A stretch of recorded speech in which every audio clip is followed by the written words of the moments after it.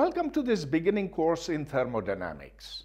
It's a fascinating and a very important subject which began about 350 years ago when it was realized that heat is actually another form of energy or work.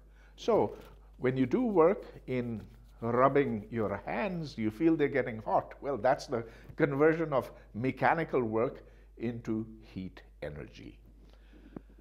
We'll cover a lot of ground in this course, but the first question is, who needs thermodynamics? And the answer is, it's needed across the board in physics, every field of it, but even more in engineering. So if you are an engineer designing a power plant that produces electricity, you will have to know all the energy ins and outs and the thermodynamic properties of all the processes that are involved.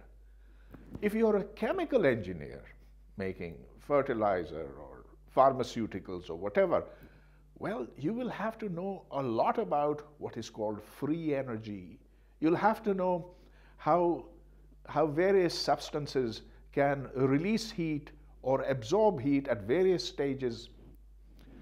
If you're somebody studying the environment and wants to look at ocean currents and or how the ocean absorbs carbon dioxide, etc., or how glaciers melt, that's thermodynamics there as well.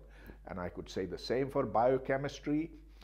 I could say the same for practically everything on Earth.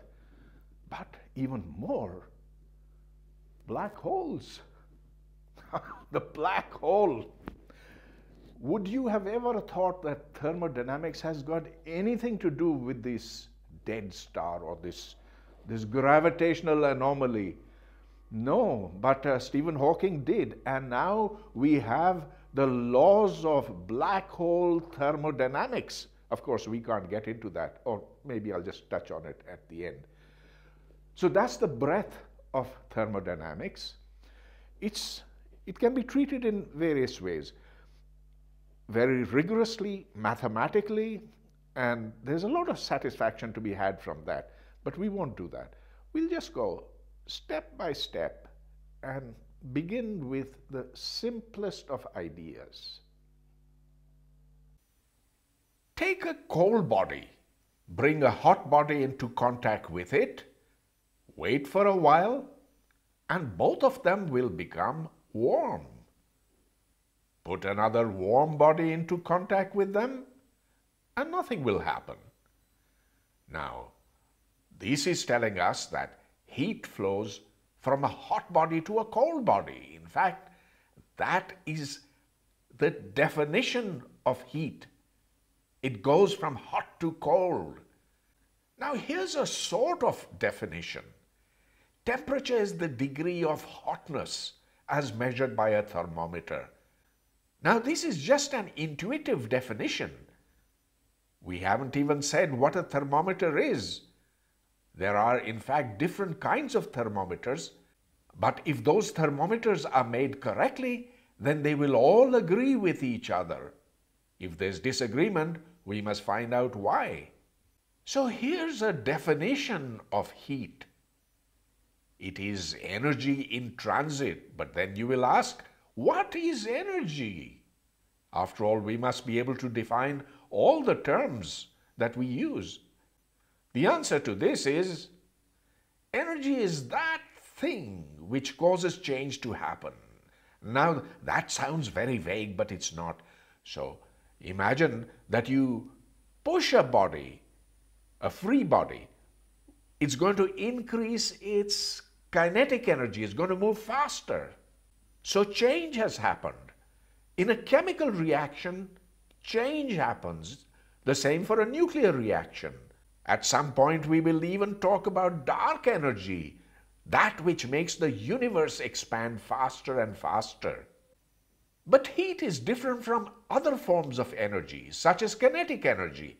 Heat energy is that which comes from random motions, but then you'll ask, motion of what?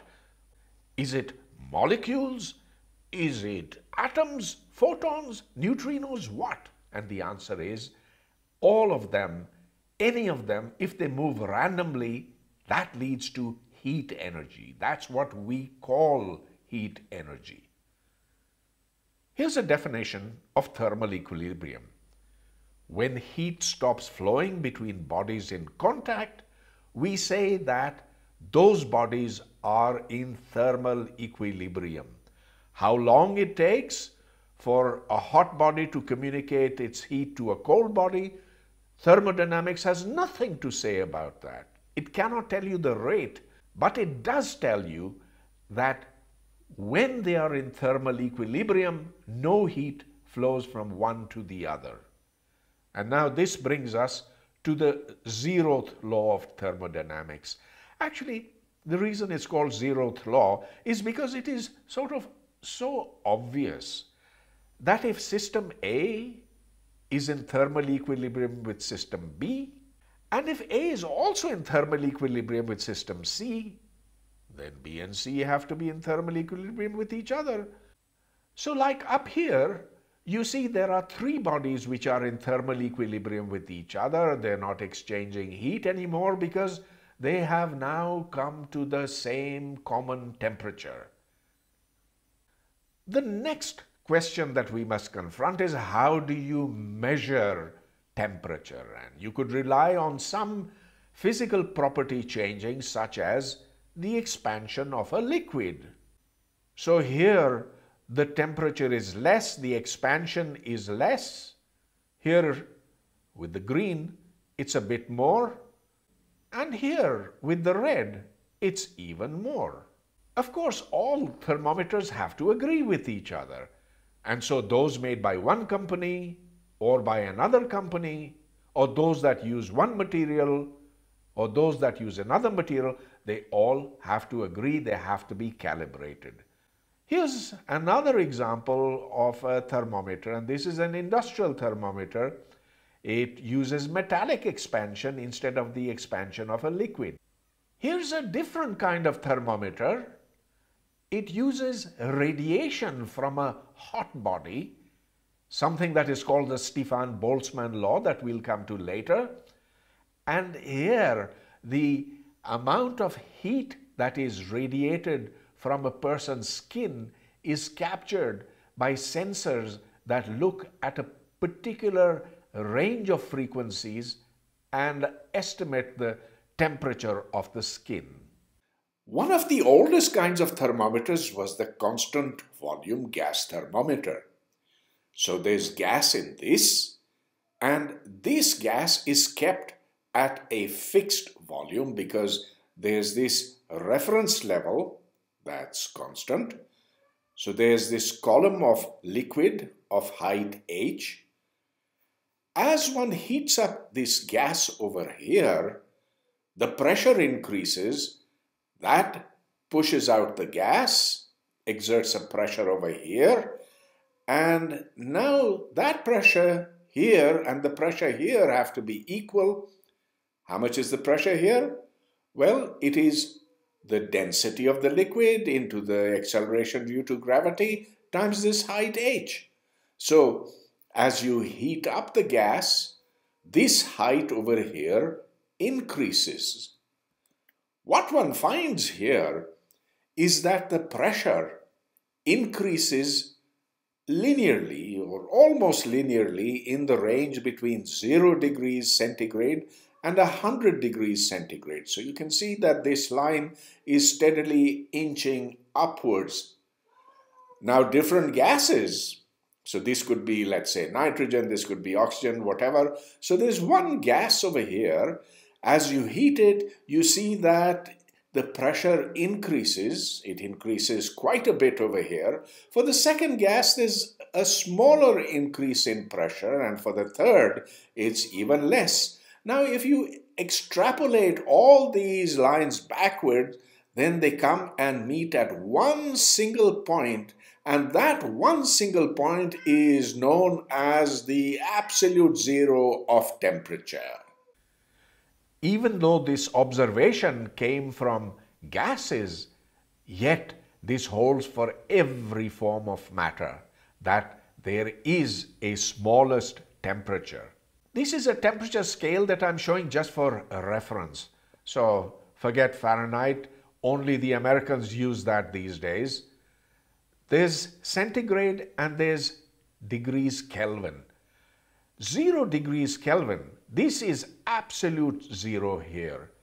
An absolute zero, then as we go up, we see that at 273 point something, that becomes the 0 degrees centigrade.